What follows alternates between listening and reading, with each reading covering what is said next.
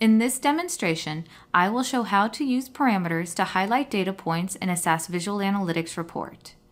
I will be using SAS Visual Analytics 8.4 for the hands-on portion, but the same techniques can be used in earlier releases of SAS Visual Analytics.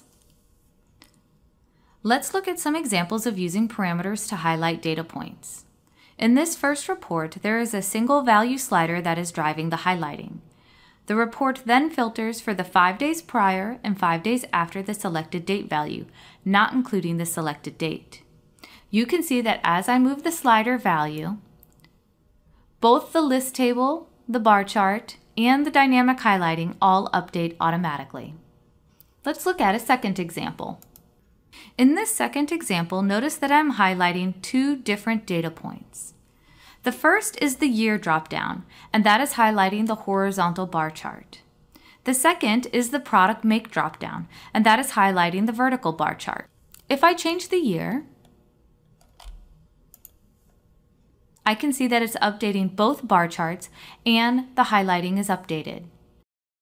If I change the value for product make, I can see that the vertical bar chart is highlighted and the horizontal bar chart is actually filtered.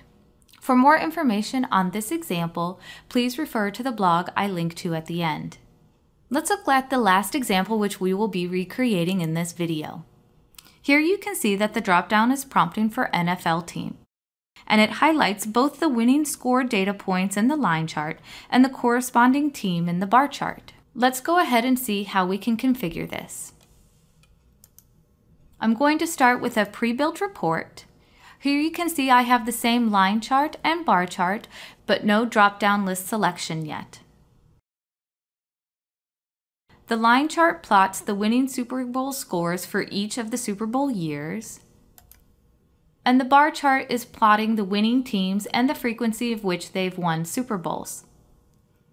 Let's go ahead and add the drop-down to this report so that I will highlight the selected NFL team's winning scores and corresponding value in the bar chart.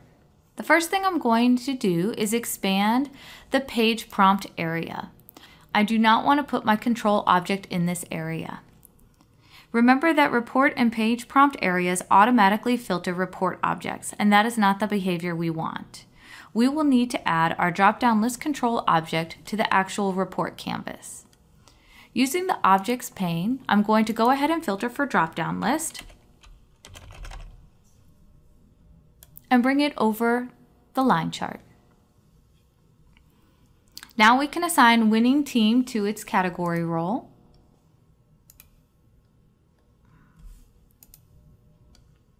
Notice when I make a selection, nothing is happening. Now we need to create a parameter to store this selected value. Using the data pane, from the new data item menu, we're going to select parameter. I'm going to give my parameter a meaningful name.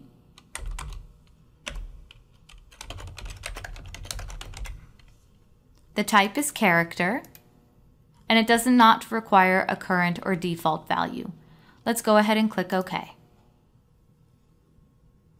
Now we can assign the parameter we just created to our control object. Using the Roles tab, we'll go ahead and add the parameter we just created. Now we need to create a flag data item. Essentially, we want to flag all of the data rows whose winning team value matches the selected value in the drop-down list control.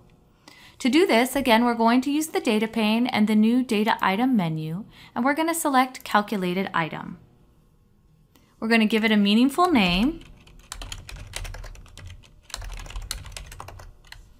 and I'm going to build the expression first before I populate the data items.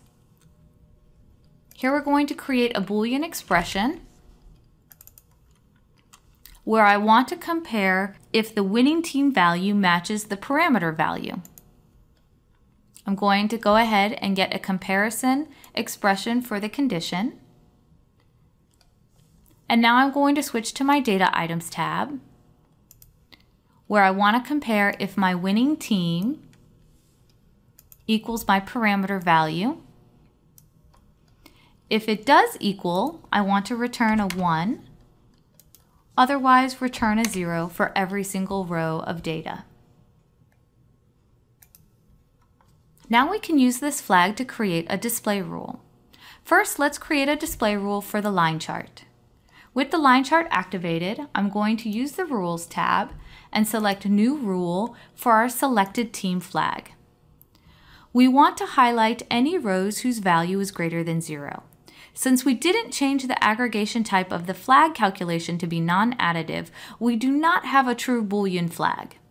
Since I left the aggregation to default sum behavior, any rows flagged with 1 will aggregate to greater than 0, or any row by itself will be greater than 0.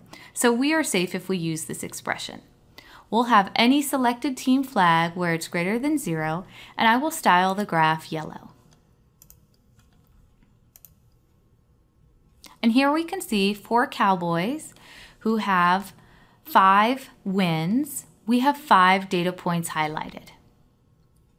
We have to repeat these display rule steps for the bar chart. With the bar chart now activated, on the Rules pane, we're going to select New Rule for our selected team flag. Again, anytime selected team flag is greater than 0, we're going to style the graph yellow. I'm going to go ahead and test our dropdown, and we can see that it's working. As a tip for the line chart, notice that only the markers are being highlighted. Use the Options pane in order to turn on the markers. You can see as I toggle the markers on and off, the line itself does not change color. Only the markers are affected by the display rule. For more information, please refer to the SAS Visual Analytics documentation or check out one of my other videos or blogs. Thank you, and check back with the Technical Insights and Expertise series for additional tips.